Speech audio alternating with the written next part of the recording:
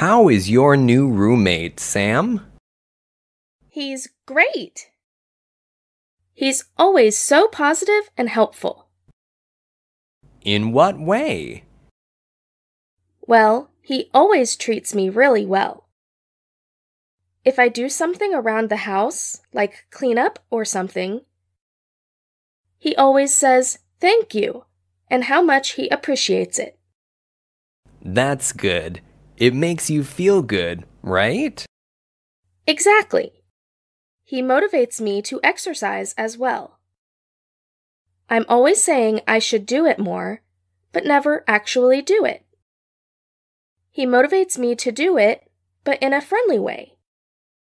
It never feels like I'm being pushed. Nice. Sometimes a little extra motivation is good. Right? Of course. So, how about your new roommate? She's quite difficult to live with. Oh no, how come?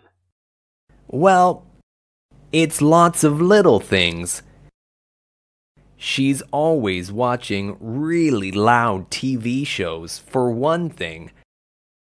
Our apartment is quite small, so I can hear her TV whichever room I go in. Oh, that's annoying. Have you asked her to turn it down? Of course.